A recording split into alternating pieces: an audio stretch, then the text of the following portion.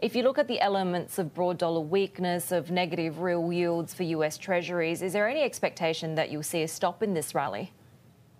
I can't see why it will stop, Heidi. It seems like there's ever more need to spend more money by the governments. It is appropriate given the impact the pandemic is having on people. So the community does need this, but that is going to print a lot more money. And I think investors are going to need more exposure to the one currency that you can't print, and that is gold. So where do you expect prices to go from here? Do you think we'll hit that record or surpass that record, and when? I think there is good reason to believe that we will go past that record.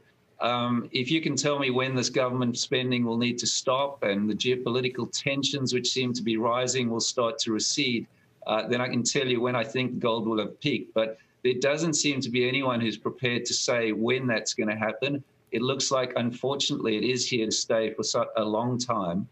And therefore, I think gold has a long way to go and prices will be strong.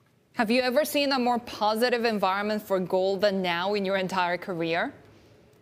Well, I think I'm known in the industry as the paranoid optimist because, yes, I did in 2011 and 2012. Everyone was talking about the fact that the government, through the QE programs in the US, was printing money and gold is going to go to $3,000, $4,000, $5,000 US, and that's what people are saying again today. So at Evolution, we're taking the view that whilst we are very supportive of this gold price environment, it looks great. Our job is to make Evolution the most attractive investment opportunity for investors seeking exposure to gold.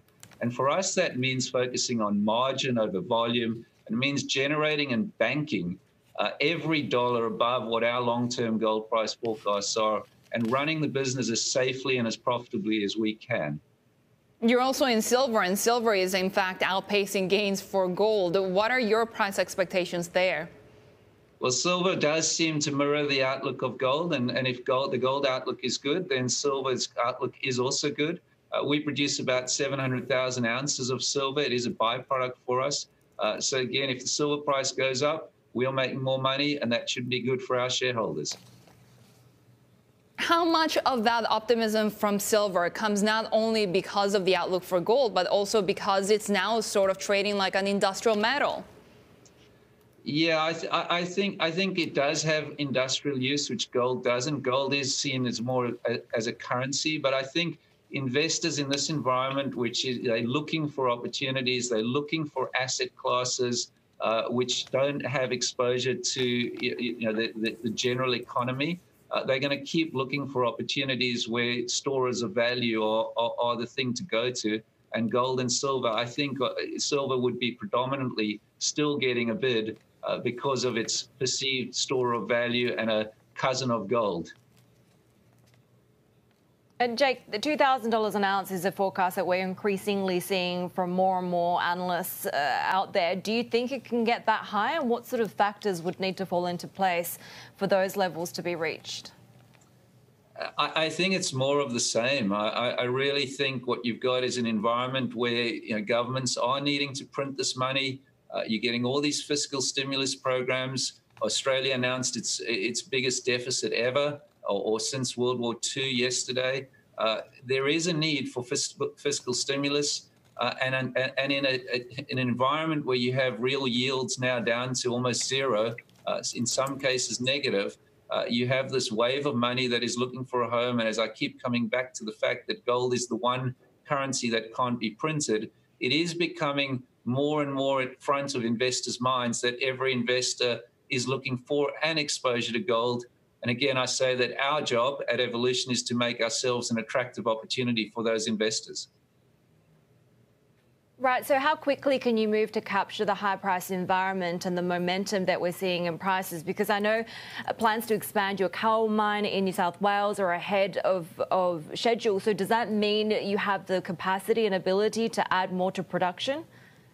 So we're a business that is focused on margin over volume, and we need to bank every dollar. So you say, when can we bank? When can we achieve that? We can do that every day. Every day we're producing gold safely and efficiently.